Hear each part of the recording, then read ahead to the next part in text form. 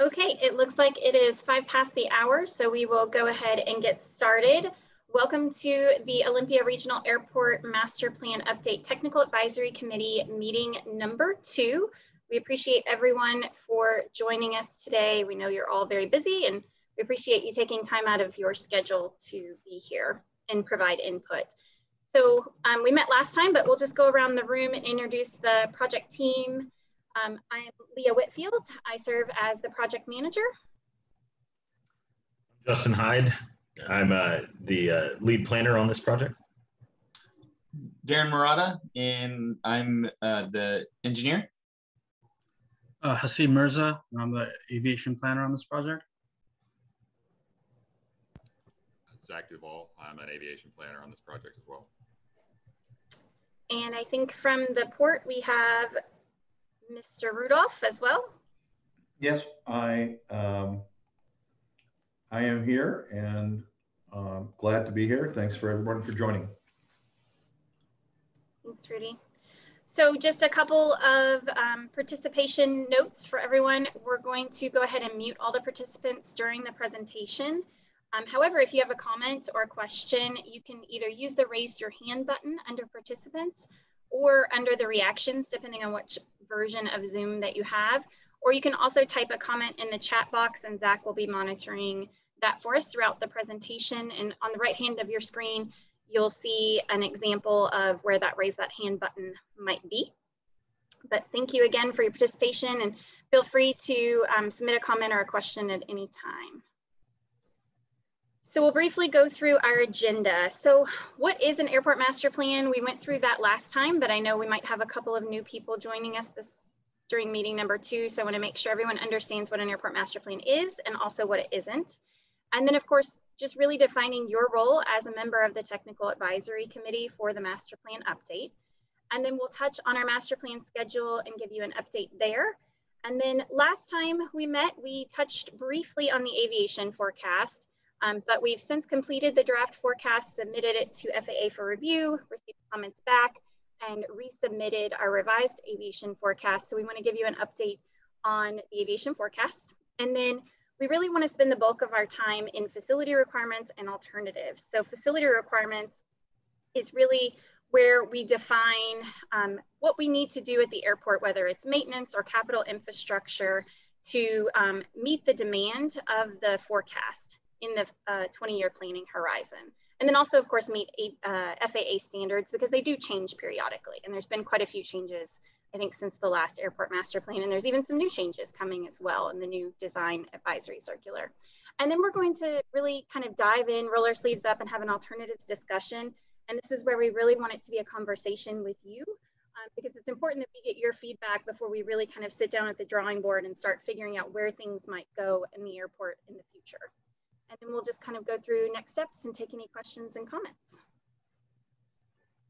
So what is an airport master plan? Well, first, what is it not? So it's really not meant to solve the airport management, operations, or maintenance issues. So it's really more focused on that capital infrastructure, and it's a comprehensive study of what an airport needs in the short, the medium, and the long term to meet that future aviation demand. And there is a process that we follow that is dictated by the FAA Master Plan Advisory Circular. And in that, you'll kind of see what's included. So the inventory, the forecast, these are all of kind of the various chapters that we will put together for the draft and the final report. So last time we met, we really went through that airport inventory and the aviation forecast. We started to get into that. We'll focus a little more on that today.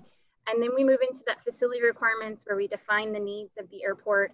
And then the alternatives is the fun part where we kind of look at it as a puzzle and we say, where would all the pieces go in the next 5, 10, 15, 20 plus years? And all of that kind of rolls into a preferred alternative that gets drawn up on what's called an airport layout plan. And the airport layout plan is a really important step in the master plan because there's only 2 things the FAA formally approves, and that's that aviation forecast and the airport layout plan, or the ALP. And so we have the ALP, it has a lot of different sheets, but it really dictates what can happen at the airport. If it's not on that airport layout plan that's approved by the FAA formally, then it can't be built on the airport property. And then we take that preferred development alternative and we turn that into the capital improvement plan. And that might include things like rehabilitating a piece of pavement or a new piece of pavement, or correcting an angle in the pavement to meet those design standards, or perhaps even new hangars to meet that forecasted aviation demand. So all of that will get wrapped into the CIP. We'll create a 5, 10, 20-year CIP, and we'll have the cost estimates, and we'll also look at kind of the funding feasibility piece as well, because that's what's important to the port, is how do we fund the airport moving forward for those capital projects.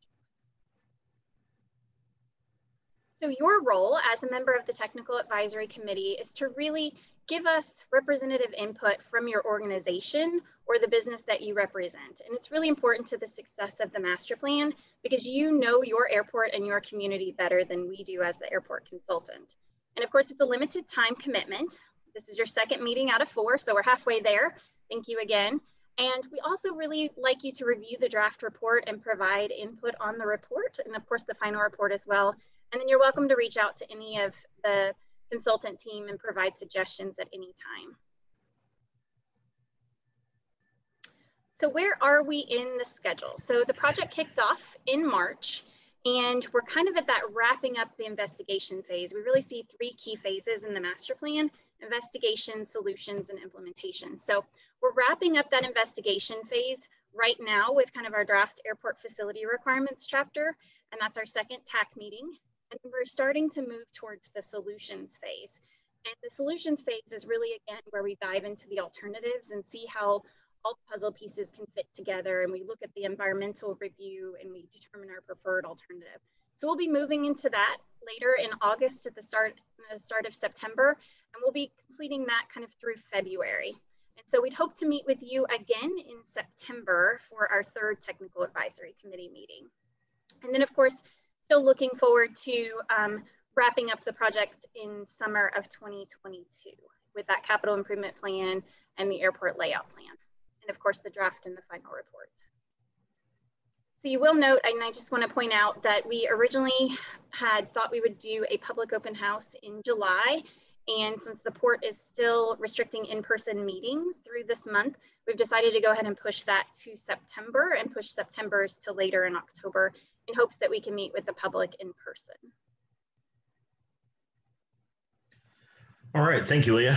Again, my name is Justin Hyde, and I'm going to dive us into the forecast review that has been submitted to the FAA, and then we'll move on to the facility requirements after that.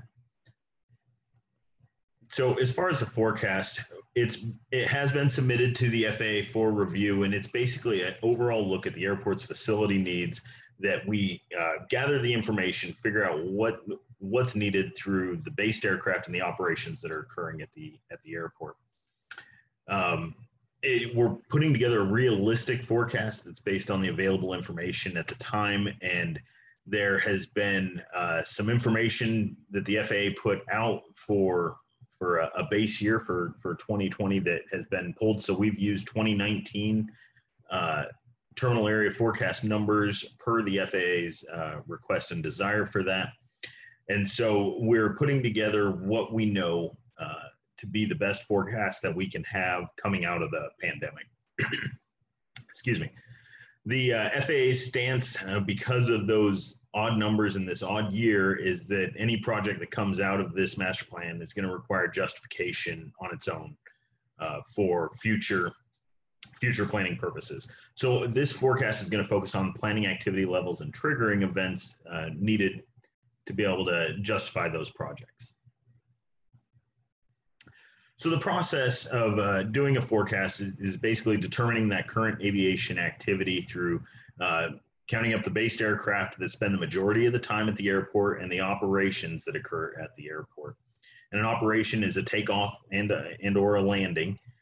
And so we take all that information of what is happening at the airport, do all our research, and then we go into review. And we're looking at the national, state, and local trends that are going on, along with the socioeconomic characteristics of the region, to figure out what is going to be best and how is everything moving relatively throughout the years. And then we prepare our aviation forecast and use those projections to come up with a percentage number for growth. And that forecast is then submitted to the FAA, which this one has been, and it is under review for approval. And like Leah said, this is one of the 2 documents that goes for approval for the FAA. So let's look at what the numbers that we came up for that current aviation activity. And so we have 124 total based aircraft on the field. Any given day, there's probably more aircraft than that on the airport, but we have to count the aircraft that are based there more than 6 months out of the year. So any seasonal aircraft that may only be there 4 months, 5 months, those actually get registered at whatever airport they are at, hitting that 6-month mark. So we have 124 based aircraft, and then a little over 70,000 operations. And those are split up into local and itinerant operations. Local operations are those that kind of remain in the pattern and in the area doing training. And then itinerant are the ones that are flying in and arriving from a different destination. It comes out to about 193 operations a day.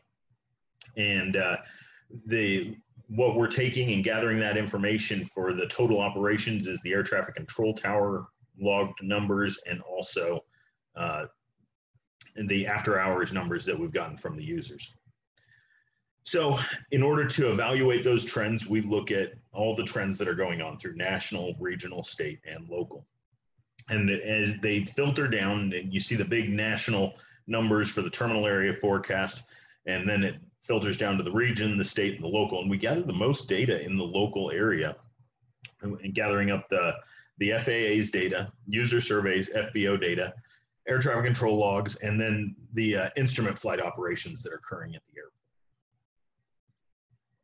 With that, and there's a lot of information on this slide, and what this is for is to allow you to see that local, regional, and national data for based aircraft. This is the percentage in growths that they had predicted and seen in their forecasts, and these were all used in our formulas to justify and come up with our forecast for the Olympia Regional Airport. So the based aircraft, there's 124 in our base year for 2020. And as it grows through the short term in 2025, we expect there to be a small growth up to 128 aircraft. The 10-year mark should see about 132 aircraft. And the long-term forecast of the whole planning period of 20 years will be at 139 aircraft. It's really interesting in the region and the nation, hangars are on a shortage. And so it's really if you build it, they will come type of situation. And as if a 10-unit T hangar were to be built tomorrow at Olympia, you would almost immediately see 10 aircraft in that based aircraft number increase. So it'd be 134 almost overnight.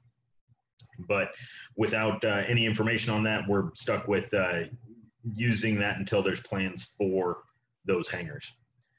So following that same logic, we go through the operations, and on the top bar you can see the towered operations year over year back to 2011, and those are the numbers that the air traffic control tower reports to airfield management that occur between 8 a.m. and 8 p.m.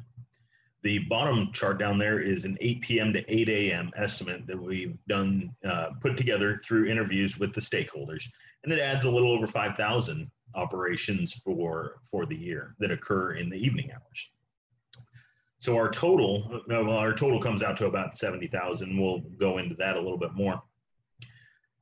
So the data we collected there then gets broken down into what type of aircraft that we're looking at. And so the FAA separates everything by kind of an approach speed, which is the aircraft approach category, and then the design group, which looks at the tail height and the wingspan. Right now, the widths of the runway, everything's kind of set up for a much larger aircraft than what we're seeing. Those are about D3s is what the airport is currently designed to. But we're really looking at a B2 and a C2 type of situation, similar to what the last master plan was. As you can see, this is landing fee data that we've gathered for aircraft that are over 12,500 pounds. And taking in their approach category of that A, B, C, and D, their approach categories are generally in the B category, with C's increasing and a few D's as well. And then the design group, we're looking at a strong 2. So just by this graph alone, we're looking at a really strong B2 situation for the airport and a design category there, with growth into a C2. What we need to be able to do to identify that critical aircraft is have 500 operations done within the category or by that design aircraft group. And so we are a strong B2 going into a C2. And again, like the based aircraft, this is all that regional data put together into a chart, national, local, and regional, to be able to say, this is where the numbers came from for your edification in that. So our forecast came up with a growth rate for the itinerant operations of about 0.87% annually, and then the local operations a little bit higher at 0.92 with all the training activity that occurs at the airport. And overall, we are seeing a growth from 70,000 operations through the planning forecast up to 84,000 operations.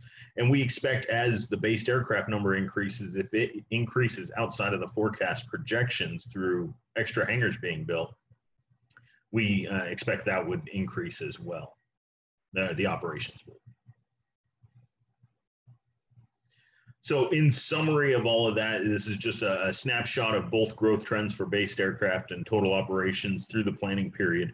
But we've been able to identify the critical aircraft currently is the Cessna Citation family there, and they're generally a B2, with the critical aircraft being a Bombardier Challenger type aircraft in the 700s up to C2. And we see quite a few operating there, but they're not breaching that 500 operations count. And so as you can see on this chart over on the right-hand side, you can see the B2, C2 that have been highlighted. And that's basically where we're at. They're decent sized corporate jets that are operating in and out of the airport regularly. So taking that forecast information, we've dived into the facility requirements. The facility requirements is going to be based off of what the forecast is projecting and promoting. So we have a look at the runways and a look at the taxiways and dimensions and widths by with a reference of the forecast that we have come up with. As you can see in this table, this one's more for your information when you look back at through the slides. But we see runway 1735 and then runway 826. And this just gives you kind of the information where we're at and the lengths. You can see the cursor there is showing a length of 5,500 feet for runway 1735, 4,157 for runway 826. And it just gives some detailed information of what each of those runways have.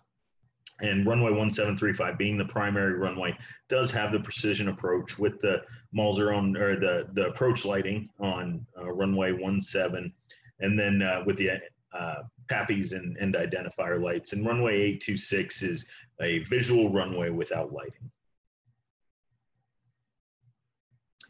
So we understand that the runways and what they are from the last slide, but when we look at the wind analysis, is a very critical point to examine this. There's a variation that occurs from true north to magnetic north. And you may notice when you look at a Google Earth picture of the airport, one would assume that the runway is pointed to the east, and that's looking at a true north picture of it. When you look at magnetic north, we are sitting at a runway 17 designation currently.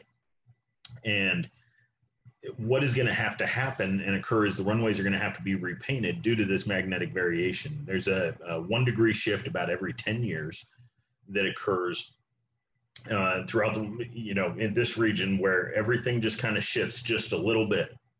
And as we look at the runways, we've hit that point where the 17 is going to now become runway 18. You can see in the diagram there, in the windrows, that we've topped over that 355 degree mark, and that's the calling point to get to a 36 designation.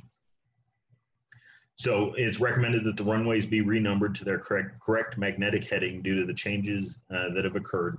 And this will happen during a regular airport project when there's going to be restriping, repainting type of thing.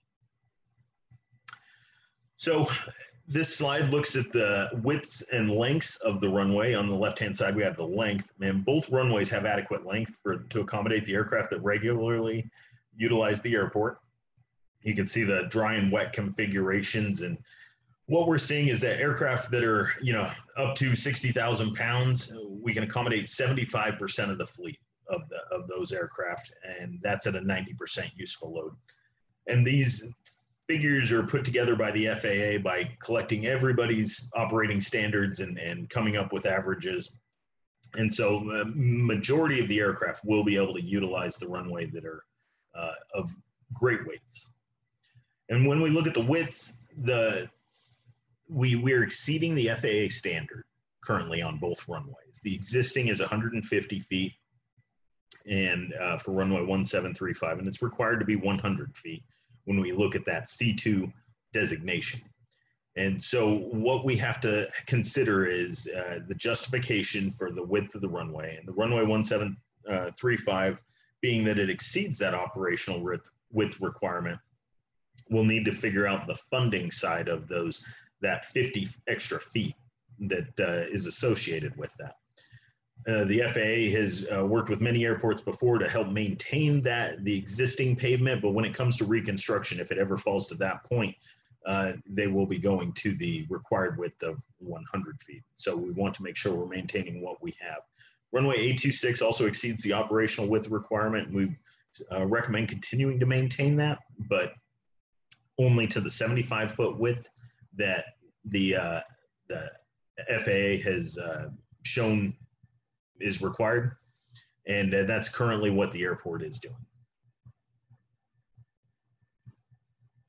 So when we look at the taxiways as we come off of the runways, we notice that there's a geometry significant layout for the airport. There's lots of taxiways everywhere, and airport was built in a time when it wasn't a standard configuration, but more of a point-to-point configuration. And so our taxiways do not meet the 90-degree or a right angle intersection requirement now by the FAA that they like to see. And so what we want to be able to recommend throughout this facility requirement is that we have a parallel taxiway, which would be taxiway whiskey on the west-hand side. It currently isn't a true parallel. It is angled significantly. And so we would recommend that it be revised to serve as a full-length parallel taxiway along with analysis for a full-length parallel taxiway for 826. And analysis only because the funding for that will be very difficult, but just to be able to see if it is ever required, ways to be able to accommodate that. And it's also recommended to add optimally located exit taxiways that are outside of that middle third of the runway and be able to increase the efficiency of the aircraft as they're in and out of from takeoff and departure, and then fixing the right angles as projects are moving along. As you can see, here's just an overview of a picture of the airport there and how the taxiways all intersect. Taxiways vary from 35 feet wide to 50 feet wide, and the general makeup of this would be about a requirement would be about 35 feet wide. And you can see that we have taxiways, some that are lit and some that are reflectors. And if you're familiar with the airport, the west side is generally lit and the east side has the reflectors. And the recommendation out of this, especially in talking with users of the airport, is all the general aviation traffic that are taxiing down taxiway Echo in the night hours, they could use some extra visibility, especially for marking out the edges of the taxiway with lighting. And that would allow them to taxi from taxiway Echo to runway 17 or up all the way and crossing 17 back down to runway 35 in the evening hours if needed in a fully lit type situation. So we'll quickly go through just some of the extra electronic and visual aids for the airport. There's 3 wind cones on the airfield. You have a compass rose with a wind cone, or excuse me, you have a segmented circle with a wind cone in the middle of it.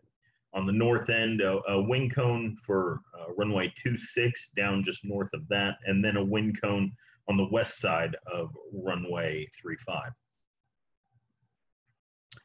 We have a weather system. It's a ASOS, an automated surface observing system, and it allows aircraft to be able to gain weather information, real-time weather information via their radios as they're approaching the airport or getting ready to take off. And it can also be called into on a phone number for pilots that are on the ground waiting to get to their aircraft.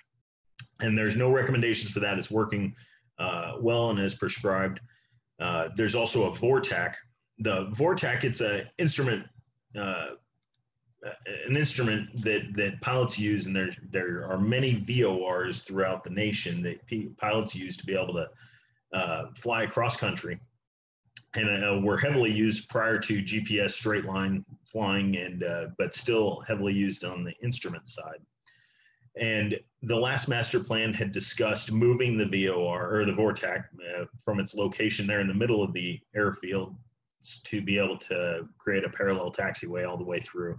But the FAA has responded with that VORTAC will be remaining in its location, current location. So all the planning requirements that we do from now on out will be around that rather than trying to plan through it. There's a rotating beacon that is working as prescribed on top of the water tower on the northwest side of the airfield. And then there's also a compass rose located on taxiway Charlie. And the only recommendation with that would be to be maintaining it and keeping it painted in true magnetic alignment. For roadways and parking, the airport is directly off of I-5. It makes it really nice to be able to get to the airport for the public, and then also for people coming into the airport, gives them an opportunity to be able to gain access to Olympia and Seattle and just be able to spread out throughout. And it provides ease of access, which is very good for the users of the airport. And then there's also roadways around the airport to be able to access all points. And so there's no real recommendations there at that point. The public parking is set up with a small general parking area for the public, but each business has their own private parking areas, private for their users and people coming in and utilizing their services. And so the recommendation with that would be able to, as there's growth, maintain appropriate parking requirements for each business that comes in. And so that parking is continuing to be added as growth occurs.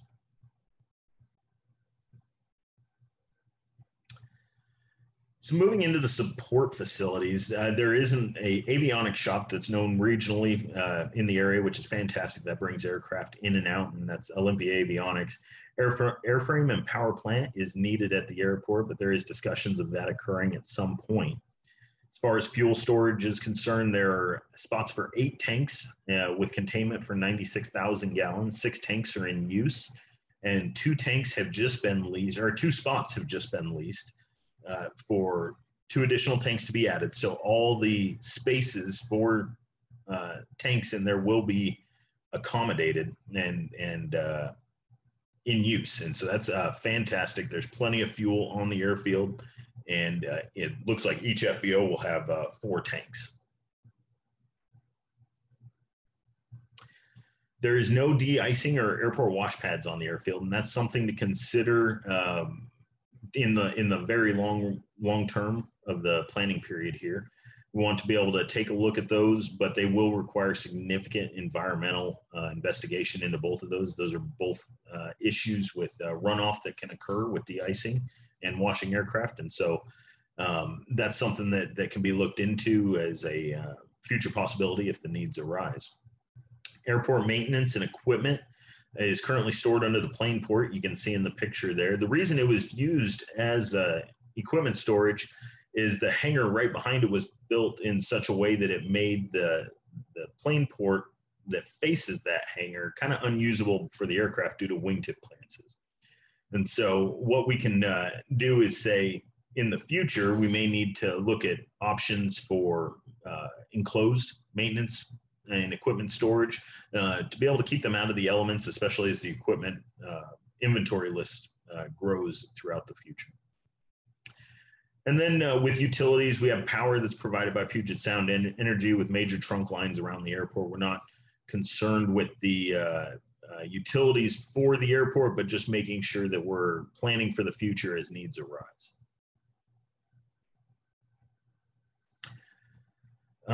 With 2 FBOs, generally, if we're looking at an airport that is either lacking an FBO or only has a single FBO but needing more there might be a recommendation for more FBOs. But I think with 2 FBOs, we see great access for pilots, and there's room for both companies to grow and room for competition. So it's a fantastic thing that the airport has. There are tie down spaces available for the users of the airport. And the only recommendation we would have there is, as the airport grows and more hangars are built and transient aircraft are coming in, that tie down spaces are considered in those apron designs as well. Hangars, what we know about hangars, and like I said, it's if you build it, they will come type of situation. This master plan will be looking at places and places to put hangars and how to allocate them and where they should go to best serve the needs of the airport. So that will all be addressed, but the environmental concerns also have to be addressed. So it's strongly recommended that the airport expand aircraft parking and prioritizing hangar space, but with once the HCP has gone through its full review. But the master plan will be looking at hangars and where to put them and how that should all be constructed. And with that, I'm going to turn it over to Hasib, who's going to talk on a couple exciting points for biofuels and electric aircraft. Thanks, Justin. So as most of us might be aware, airports are constantly evolving to address issues facing the aviation industry. And one of the biggest concerns facing the industry at the moment is the environmental impact as demand continues to grow. So there are two trends emerging in the industry hoping to address these concerns. So the first of which is biofuels. The International Energy Agency forecasts that we'll be reaching a 20% demand by 2040. An example of this is United Airlines purchasing approximately 10 million gallons of biofuels at LAX. So there are a handful of biofuel options, but the most prominent are made from waste oils and animal fats. Now, currently, they're 2 to 3 times more expensive than jet fuel, but as biofuel technology continues to develop and more refineries are established, it is forecasted that we'll be able to close that gap.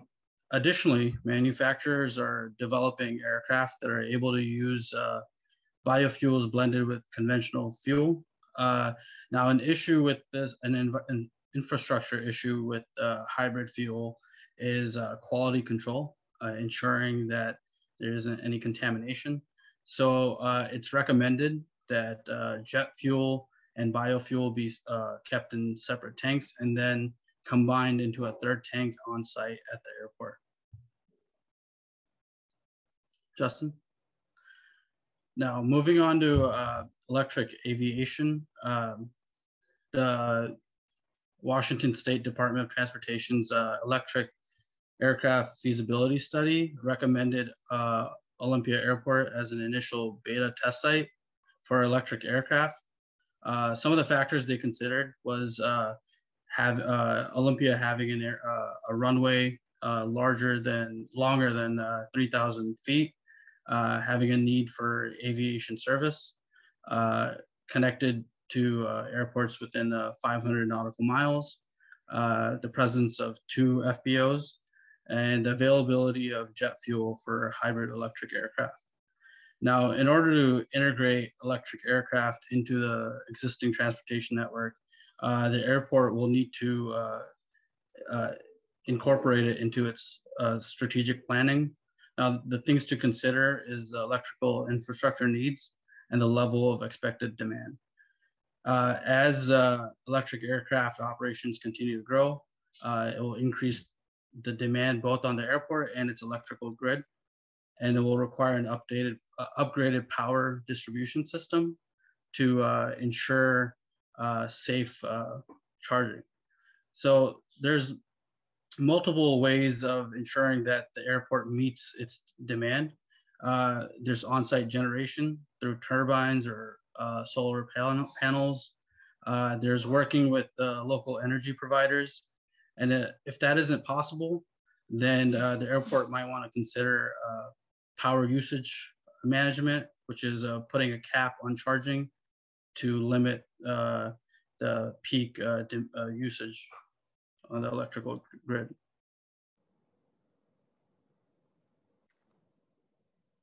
Now, there are two methods of being considered for providing energy to electric aircraft.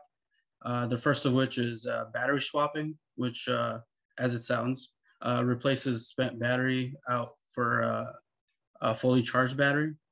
Now, some of the benefits of this is that it has a lesser peak demand on the electrical grid, and has the potential to reduce turnaround time. However, there is a concern with the potential for error during the installation process, and it is currently being tested out in the eCaravan out of Moses Lake. The second method is on-site direct aircraft charging, which is similar to what we see with electric vehicles today. An issue with this is that an industry standard hasn't been established, so any charging station infrastructure would have to have appropriate adapters to accommodate a variety of standards. Thanks, Haseeb.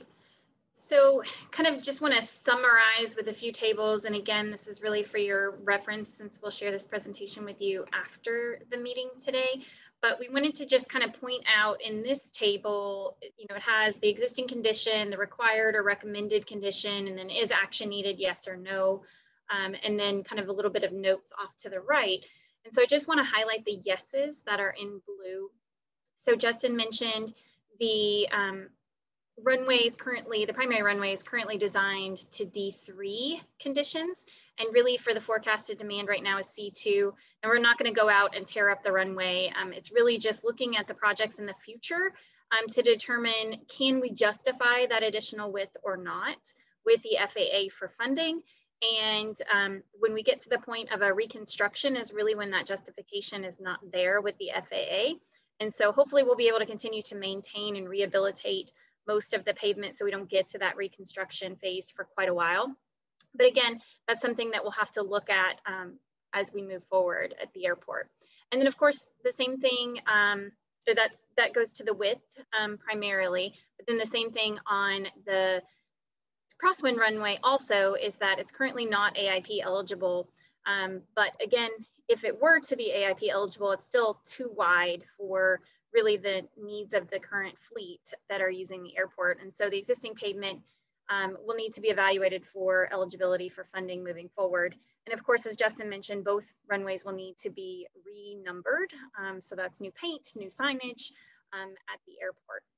And then of course, throughout, you know, just general wear and tear, pavement deteriorates just like the roads do. And so we look at the pavement condition index, that PCI number that you see on the screen. And so we have to look at that and see and kind of schedule out our rehabilitation and reconstruction of pavement. But we do have a concerning section on the southern end of the primary runway. It's currently a PCI of a 69, and it really does require near-term attention. And so we'll be meeting with WSDOT and FAA during the capital improvement planning process at the end of this year to really look and see where can we program that in even before the airport master plan is completed. So those are just a few things on the runway. So moving on to the taxiways, we talked a little bit about just parallel taxiways. It's not a requirement that it meet, you know, as an exact parallel to the runway. It's just a lot more efficient that way. And so as that pavement deteriorates, we need to consider, does it make more sense to kind of realign some of the taxiways? And then of course, the angles on the taxiways don't meet that 90-degree standard that the FAA has set. And so as projects move forward and as we do the airport layout plan, you'll see all of those taxiways having that 90-degree turn. And then of course, same thing you'll see on taxiway Delta there, near-term maintenance is required just because the PCI is continuing to decline, as well as some of the others such as Foxtrot and Gulf also. And then just the consideration of where in funding could we find money available and kind of prioritize lighting the east side of the airport. So support facilities. So the apron, of course, same thing. It's a piece of pavement. We've got a plan and we want to make sure we're continuing to plan out that pavement maintenance, whether it's a seal coat or an actual mill and overlay for the pavement. A lot of general aviation pilots really prefer a standalone terminal pilot lounge facility. It's definitely not a requirement. You've got 2 great FBOs that are providing most of those services, but it's just something to consider as we look forward into the alternative section of where would that type of facility go if we were to have that facility built. And then of course, equipment and storage. As the fleet of equipment grows, where does that equipment get stored? We don't want to spend our hard-earned grant money on storing equipment outside in the weather. So where could we put a maintenance building? And then as Hasib talked about is really those biofuels and the electric charging, and how does that play into the alternatives, and where could that future infrastructure go on the airport? So kind of taking that, I know that was a lot of information thrown at you. Hopefully most of it was not foreign, and a lot of that was inventory information we discussed at our first technical advisory committee meeting. But we really want to kind of hear from you and discuss alternatives. And if you see a need that we discussed in the facility requirement section of the presentation, where do you think that should go on the airport? So just want to throw up a couple of aerials really quickly just to kind of refamiliarize you with the airport and kind of the layout. So as you can see, currently the east side is where most of the hangars are, where most of the businesses are as well. And then just a few discussion items that we've talked about. Such as self-serve fuel, that's been a discussion item in the past, but then also biofuels, and where, if we decide we want to move forward with biofuels in the future, where would we put that additional fuel storage now that the existing fuel storage area has been completely leased? So where could new tanks go? Does it make sense to locate those adjacent, or is there somewhere else that would be more ideal on the airfield? And then of course, additional hangars as the HCP wraps up. Hopefully we'll be able to develop those hangars. Where do you think those best fit? And then of course, just pavement condition. We'll obviously continue to maintain those pavement items. And then some of the other things were lighting and instrument approaches. So I think we're gonna hop over to Darren, who's gonna pull up a aerial image, and we're just gonna kind of talk, and we'd love for you to raise your hand and let us know where some of these things you think should go. I mean, hangars are always, you know, obviously it's a big ticket item, and how you configure those impact a lot of other things. So that's always a good place to start. Darren, are you ready to share your screen? Yeah, I just, let's see. Should be working now. Oh, perfect. Thank you. So Darren has an aerial pulled up, and we can just kind of mark it up as we go. So I guess thinking about hangars in particular, are there any comments from the TAC members on where you think hangars best fit into the airport?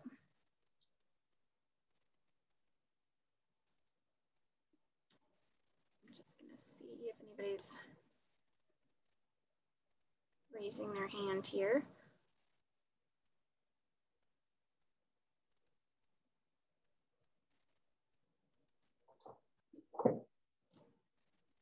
Hearing none. I'm here. Are you there? Oh, yes, we can hear you.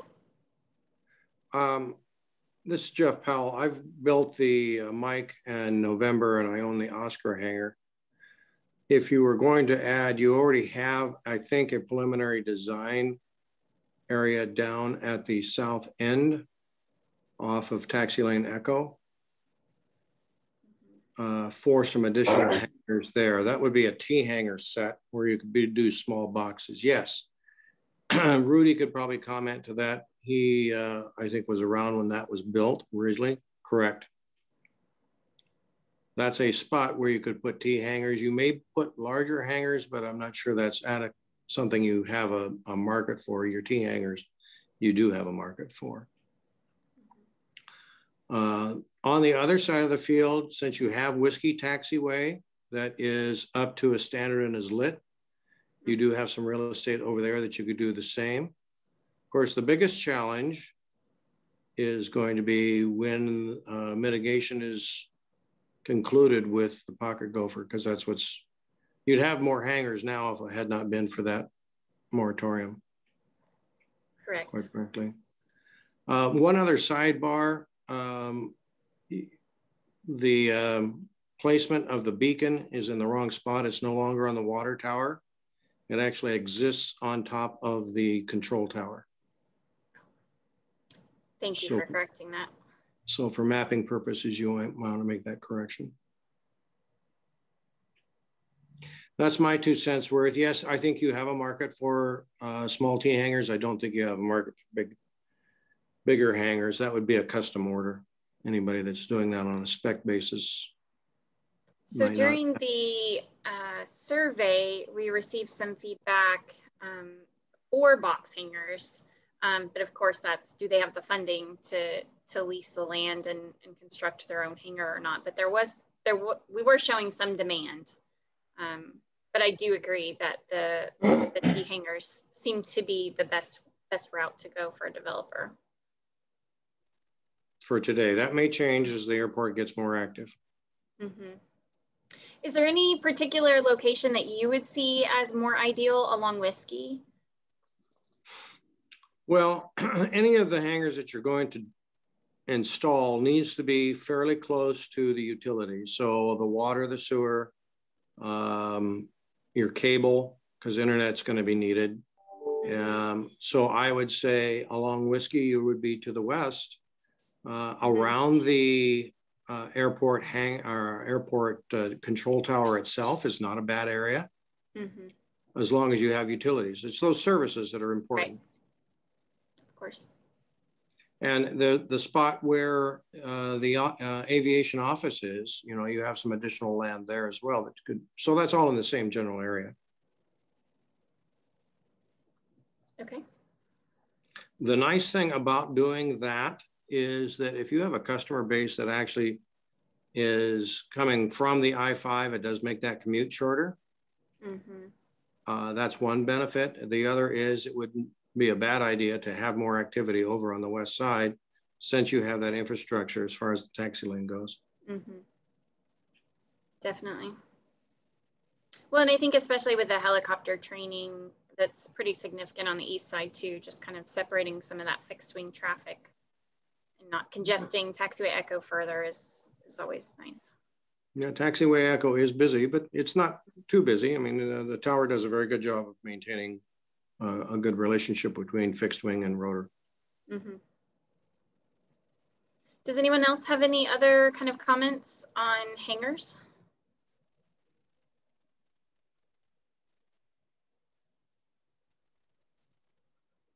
No? Okay.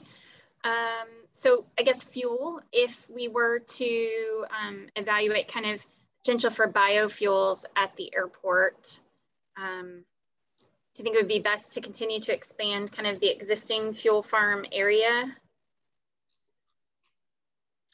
Yeah. Or is there another location? Leah, it's Rudy. I can't find my raise my hand thing, so I'll just talk if you hear me okay. That's fine. Yeah, we did some preliminary evaluation before, and there is room to the east of the existing fuel farm to expand almost an equivalent size facility to what's already there. So that area near east of the existing fuel farm is available for expansion. That's kind of the area I was thinking of as well. Okay. Self-serve fuel, if perhaps an FBO or maybe one day the port would like to put in self-serve. We've looked at self-serve fuel in the past, and really the constraints were challenges for environmental review and compliance, and you know, and we've worked with the city of Tumwater previously on some concepts, and it just got really cost prohibitive to do that. And I don't mean that from the city of Tumwater's perspective, right. But they were a partner in design and review and looking at that, and you know, the environmental requirements just made it cost prohibitive.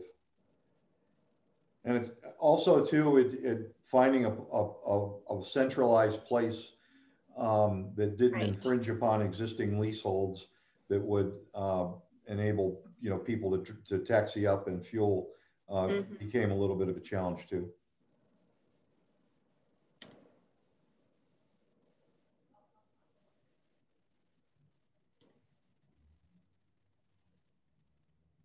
I know last time we kind of talked about, you know, taxiway lights and taxiway echo. I guess what are the feelings from the TAC members on the importance of echo? Obviously, you know, when we go to prioritize projects at the airport, you know, the runway pavement maintenance and correcting the panels that need to be replaced now obviously take priority.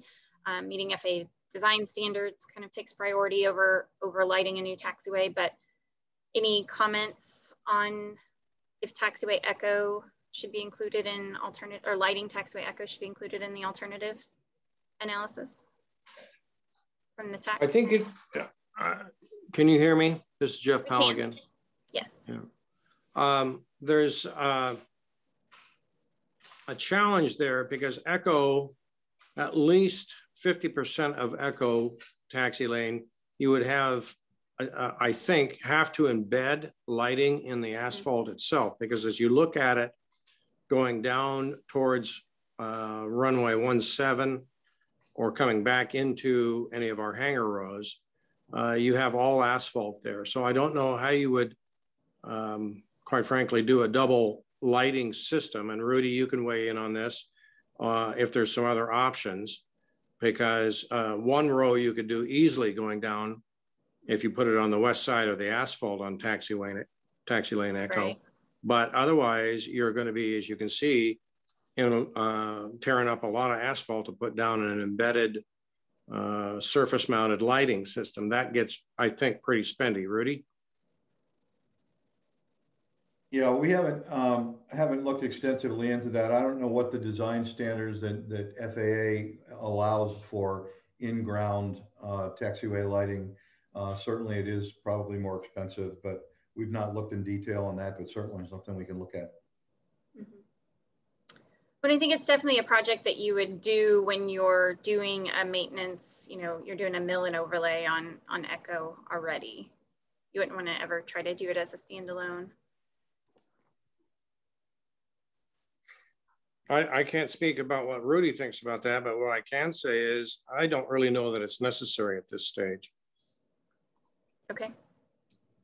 I would rather we maintain our asphalt and maintain our taxi lane asphalt and pavement and runways rather than look at spending money on something like that. If it came at a point where, like you say, we're doing a complete overlay down taxiway echo and you got power sources out there, yeah, that would be something to look at. But right now, I don't think that you can justify the expense. Okay. And that was something really, I think, Justin, correct me if I'm wrong, but something we heard from the tower. The tower had mentioned that, and then also it was heavily on the user surveys that we did receive, and it you know, may not be a now thing, but in the planning period, could it be in the, you know, end of the 20-year planning? Right. Well, if you're 20 years out, that may be viable, but today I think you have, if you will, pardon the term, bigger fish to fry. Absolutely, absolutely, and that's, this whole plan looks at a near, mid, and long-term type of planning, and some of these projects may even be considered in that beyond the planning period, but keeping it on the books is thoughts that have occurred during the planning of it. Sure.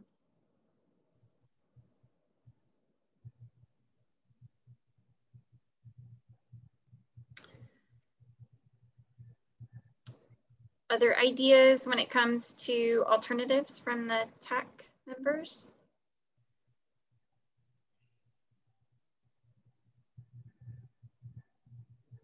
Obviously, the alternatives will have to show, as we mentioned, kind of the corrected angles at which the taxiways approach the runway pavement. So like for taxiway Charlie meets at the 17 end is not a 90-degree angle. So that's going to have to be, there's going to be a lot of taxiway geometry that will have to be looked at in the alternative section to meet the design standards. So in discussions of all of the, you know, we've kind of covered some of the infrastructure ideas. What would the TAC members have any ideas on services that the airport would like to see? Such as, you know, we've had some people mention, you know, business ideas, you know, having a place for aviation businesses to be out there, restaurants, maybe a standalone general aviation terminal for aircraft to be able to, if they're just picking up and dropping off airplanes without having to go through an FBO, that may be an option for them where they can just swing in. And those standalone units generally have little meeting areas and can house airfield management as well in them. I'll weigh in on that. I think that that is probably not something that you should do. It's a form of competition for the FBO operators. They all have facilities to have people meet in, and you know, you have restrooms, you've got parking already in place, and they're paying a fairly sizable amount in land lease. And to erect something that would somehow in some form or another potentially compete with them, I don't think that's a good idea. Secondly, I have not heard of anybody that has requested something like that. I know there's other airports that have that because they don't have any other facilities. They might have a self-serve gas facility, but there's no restroom attached to it or something like that. That's when it makes sense. But not when you have two operating FBOs that have all the services that any pilot would need at this point. Okay, great input. So as we kind of look at the feasibility, the electric aircraft feasibility study from WashDOT and how we can kind of move that forward at Olympia, you know, we need to think about where would those aircraft charging stations potentially be? How do we integrate that? Something else to also consider, of course, is just urban air mobility. In other studies, we've kind of looked at preserving some space for vertical takeoff and landing aircraft. And then, of course, just a helipad as well. You know, if I know that was planned for in the last master plan, is that something we should continue to plan for? Those are some other kind of larger ticket items that might take up space on the airport that are infrastructure. Well, let's tick through some of those. First of all, this is Jeff Powell again. PSE has a program that if you are, for example, developing an apartment community and you want to put in charging stations, they will actually help in design, and I think they may even help in construction of that. So what I would do is engage either of the FBOs or both and say, what do you think about participating in this type of program? And then see if you can find some grant money. I'm sure there probably is some. How popular it's going to be at this stage is probably not very popular, but if you're looking 5 years down the road, I think you have something to talk about. And this is why we do these TAC meetings, so we can plan for the future. And I think that's the way to go. Again, I want to emphasize, I'm not an FBO operator. All I have done is build some hangars there. I don't have a dog in that hunt, but I think that is if you want to make a viable airport, spending money to help your FBOs is well spent dollars, because it may attract an individual to their facility, which then gets you more operations and makes a little bit of revenue for them. And it completes the loop as far as somebody being able to come and recharge their plane, shall we say, here at Olympia, as opposed to Chehalis or some other airport that's not doing that. Absolutely. Yeah, the FBOs are a great asset to the airport, and we need to take advantage of that as much as possible. This is Max from WashDOT. Something that we've heard, you know, just kind of echo some of what Jeff said, that, you know, a really good start is to include that ground vehicle charging, you know, and the FBOs would be a logical spot to do that, because it is, you know, you're starting to bring in extra power or extra, you know, capability to the airport, you know, and at least initially the FBOs are probably going to be the spot that are providing charging for these new aircraft. Yeah.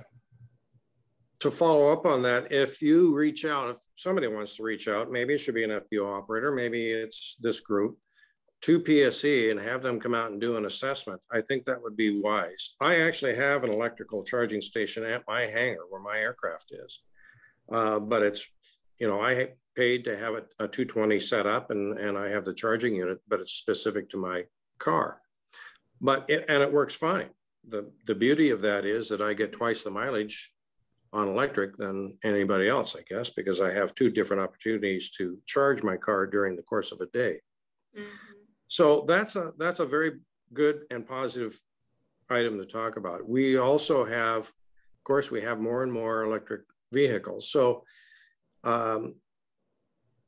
as I said, we just got done doing an apartment community development, and we put in 4 charging stations at that. And PSE was a little late to the game on that one. We did it independently, but after we got done telling them what we were doing, then they said, oh, well, we have a program. So whatever that's worth. Definitely. And that's really that next step in that piece of that kind of emerging technology piece of the master plan, is to work with PSE to see what grant funding could be available from them, and what the infrastructure, the existing infrastructure. Thankfully, we have those trunk lines nearby. That's great to know that you have a charger already and are actively using it at the airport. Every day. That's great.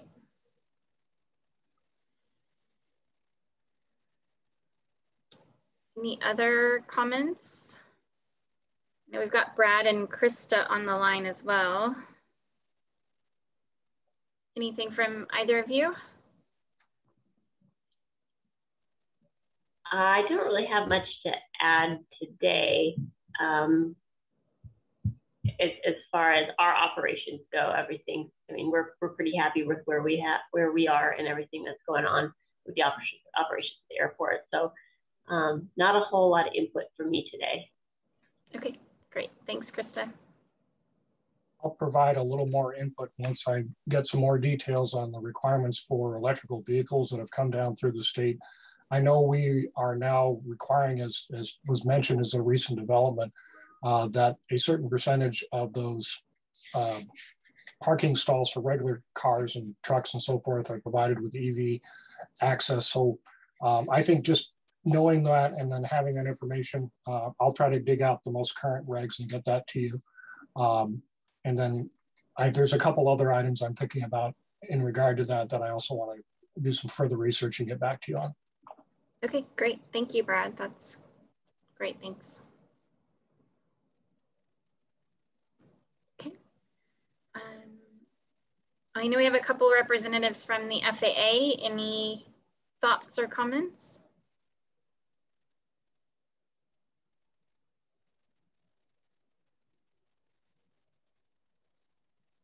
Sounds like maybe not. Doesn't look like Ben was able to join us today. Okay, Rudy, anything further from you? No, nothing other than to say thank you for everybody who's participated today. We appreciate your time and input. Let me just hop back to our schedule here. I apologize, it changed.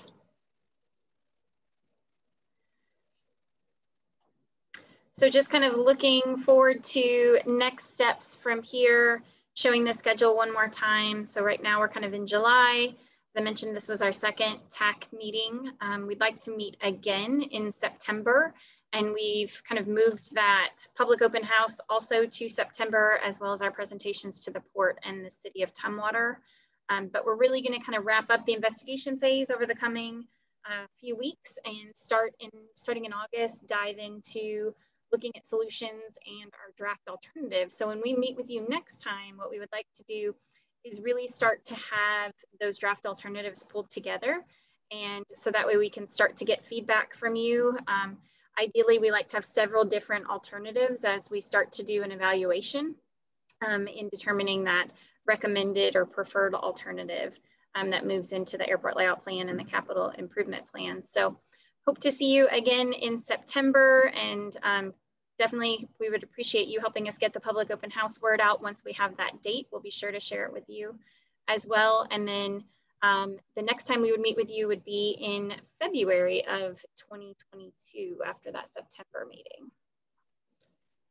What about that October meeting that you have there? Oh, so October, that's a public open house right now. Okay. So the TAC meeting would be here. The one in red here, so right, that would be in September and then in February. I understand. All right. Very good. Do we have a date on that open house? We do not yet. We just moved it this week. So as soon as we kind of formulate that date, hopefully in the next couple of weeks, we'll be sure to start getting the word out about that. Good. Okay. Well, any questions or comments from anyone? Okay. Sure. Well, I'm not sure. Oh, go ahead. I was just gonna say, great presentation. Seems like you guys have done a lot of work in the last 2 months since that first meeting. So nice job. And I thought all of your presentation was really helpful today, especially for someone that normally works in the environmental side. I don't get into the planning. So, but I was able to follow because you did a nice job. So thanks. And just was taking some notes for Ben and kind of trying to stay ahead of some of the environmental issues, but I'll see you at the next meeting. Great, thank you for attending. We appreciate it. Thanks. I don't believe we have any members of the public on the phone.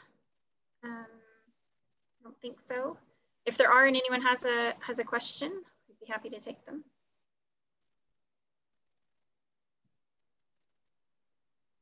Okay. Well, great. Well, thank you again for your time. We appreciate it, and we'll get a survey tool out to everyone via email looking at that September date so that way we can get that on your calendar as soon as possible. But thank you and have a great afternoon. Thank you. Bye. Thank you. Bye. Thank you.